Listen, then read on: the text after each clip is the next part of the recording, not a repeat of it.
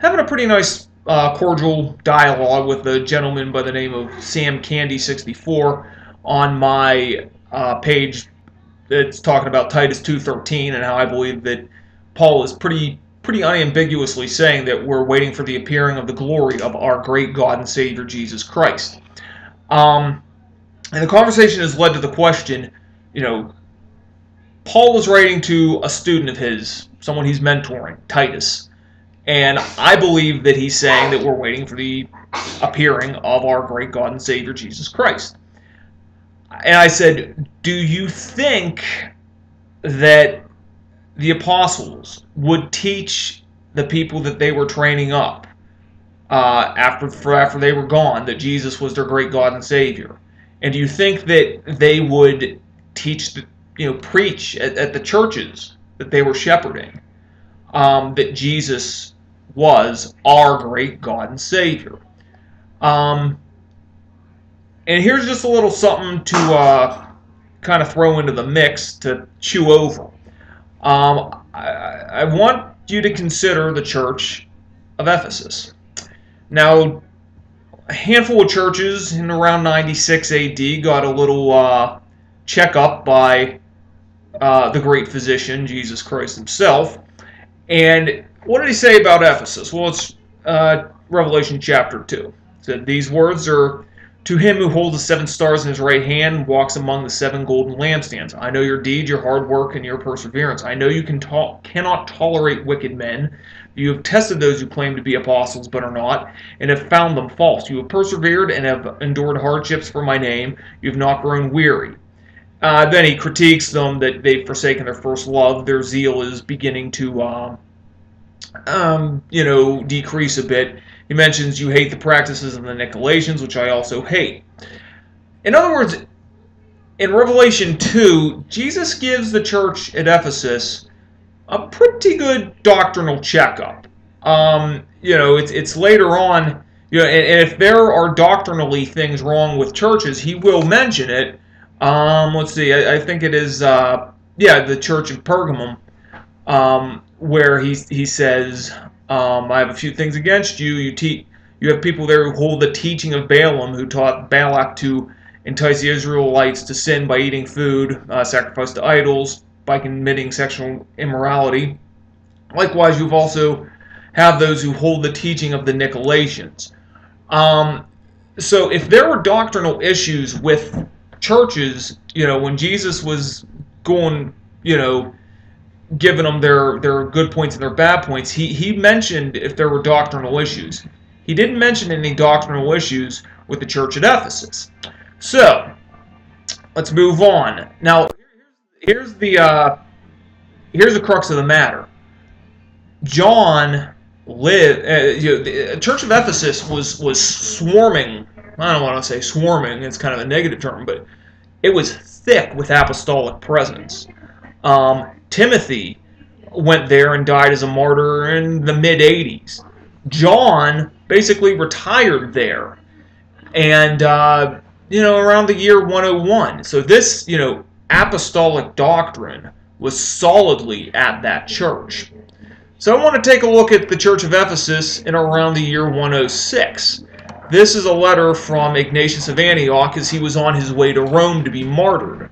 Now Ignatius himself, this man was ordained by Peter and probably mentored by John. He was a close friend of Polycarp, who definitely was mentored by John.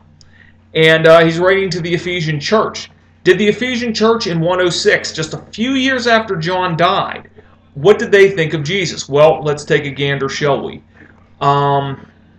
Chapter 7, the letter of the Ephesians, where it says, "Beware of false teachers. Some are in the habit of carrying the name of Jesus Christ in wicked guile, yet they practice things unworthy of God, whom you must flee as you would wild beasts. They are ravening dogs who bite secretly, against whom you must be on your guard, inasmuch as they are men who can scarcely be cured.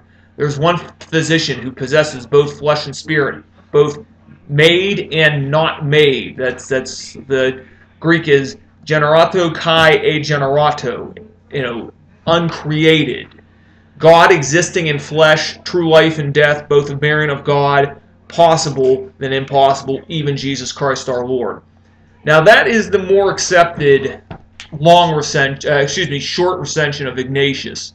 There's another version, and it's no less friendly to Arians of chapter 7, where he says, our physician is the only true God, the unbegotten and unapproachable, the Lord of all, the Father, and begetter of the only begotten Son. We also have a physician, the Lord our God, Jesus Christ, the only begotten Son and Word, before time began, but who afterwards also became man of Mary the Virgin, etc., the Word was made flesh.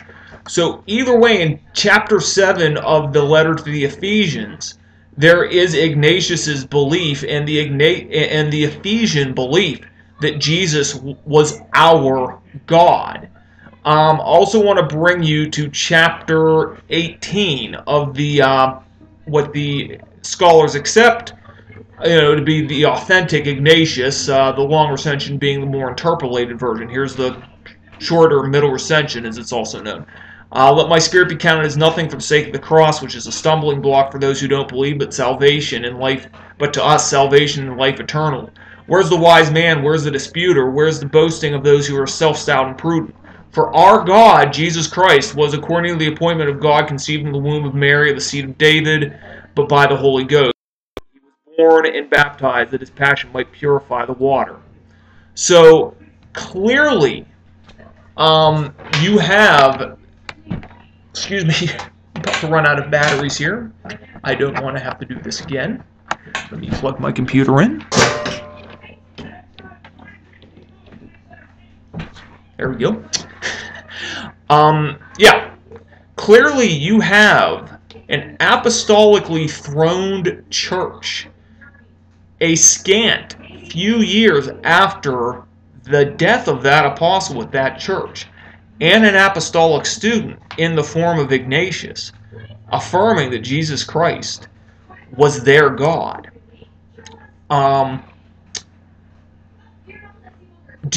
With this in mind, now, I guess there's one of two things that might have happened.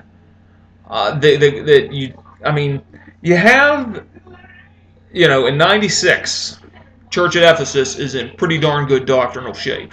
Jesus says so, says as much himself. I suppose a few years after John died, you'd say, apostasy went berserk there.